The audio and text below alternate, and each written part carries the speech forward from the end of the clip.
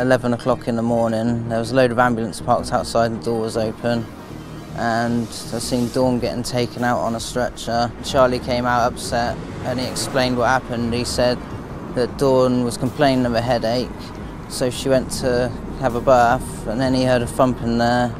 She was on the floor having a fit and foaming at the mouth, and that's when he started sweating really badly. He said he felt he'd been poisoned.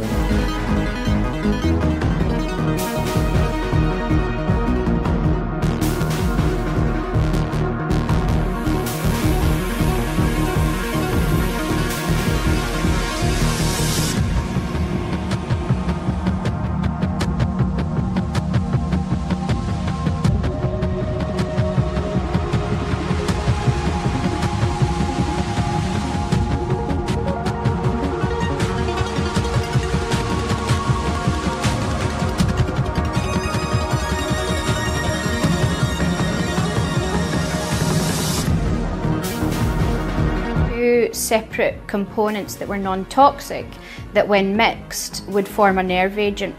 The severity of the action was greater than that with the previous nerve agents known.